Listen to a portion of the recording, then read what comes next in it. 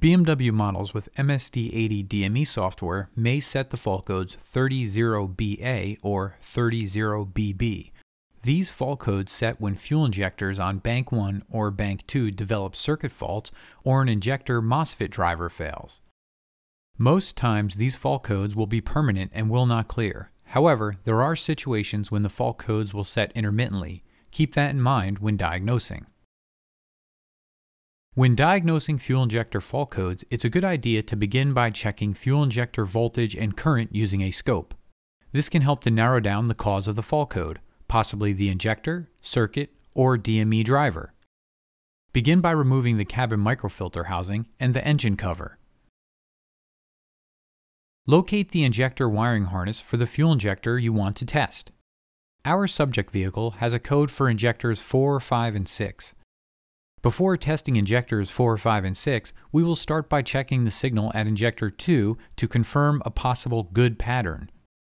Set your scope to display voltage and current at the same time. Set the voltage range to negative 200 volts DC to positive 200 volts DC. Our current range is set to minus 10 amps to positive 10 amps. Current ranges will vary depending on your low current probe and scope. Set your scope accordingly to display a range of 0 to 10 amps. Start engine and allow it to idle. Be sure the exhaust is properly vented. Beginning on injector 2, to establish a possible known good pattern, insert a back probe into the white wire, then attach your current probe around the same wire. Confirm connection points using a wiring diagram for the vehicle you're working on. The pattern shown is a good injector and DME MOSFET driver. Voltage should range from 0 volts to almost 160 volts DC. The current pattern will peak around 8 amps when the injector is switched on. Current will drop when the injector is open, then reverse polarity when the injector is switched off.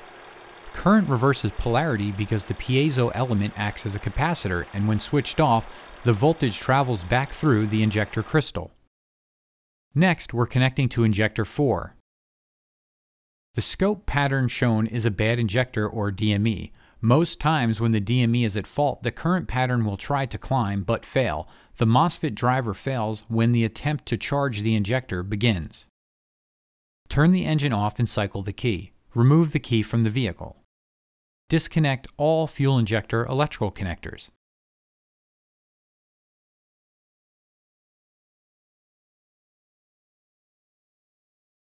Turn the key on with the engine off. Using your Assist Plus device, clear DME fault codes. If the fault code will not clear and returns immediately, the issue is most likely in the injector wiring or the DME. On our subject vehicle, the fault code will not clear. Leave the fuel injectors disconnected for the next test. Disconnect the negative battery terminal. Working on the right side of the engine compartment at the E-box, slide both locking fasteners. Pull up on the E-box locking tabs. Remove the E-box cover. Disconnect the DME electrical connectors by sliding the lock away from the connector and lifting up. Repeat for both connectors. Find a suitable wiring diagram for the DME. Check the integrity of each wire from the DME to each fuel injector. Make sure to also verify each pin has good pin tension. The best way to check wire integrity is to voltage drop test the wire under load. With our meter set to ohms, insert the positive test lead into the injector wire to be tested. Then use the negative lead to confirm the location of the terminal at the DME connector. Be sure to use specialized test adapters as to prevent damage to the DME terminals.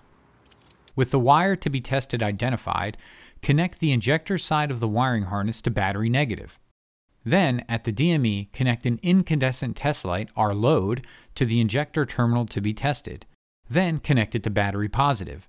In this case, we are connecting at the jump start positive terminal. The test light should illuminate. Next, with your DVOM set to DC volts, check battery voltage at the jump start terminal. We have 12.44 volts DC. Next, check the voltage at the DME connection. This reading will be your voltage drop.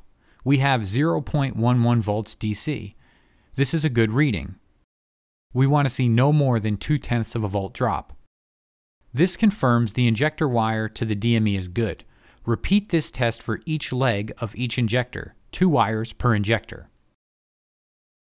Since the fault code 30BB does not clear even when disconnecting all injectors and the injector wire tests OK, the issue has been isolated to the DME. Next, we can test the internal MOSFET driver to confirm the DME is faulty. Place an anti-static mat on your work surface. Next, remove the DME from the e-box and place it on the anti-static mat. Be sure to wear an anti-static wristband. Using a flat blade screwdriver, pry away the metal tabs on the DME cover and remove it.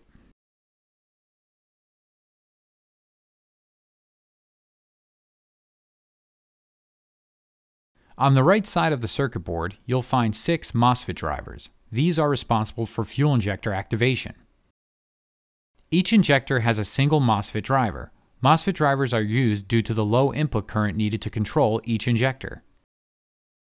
Set your DVOM to check resistance, or ohms.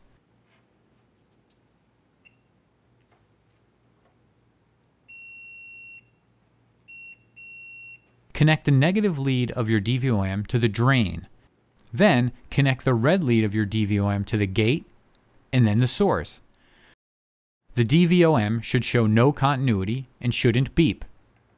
On our subject vehicle, the MOSFET has continuity between the drain and source all the time. Our subject vehicle has a faulty MOSFET driver at injector 4. DME replacement is needed to repair this MOSFET driver.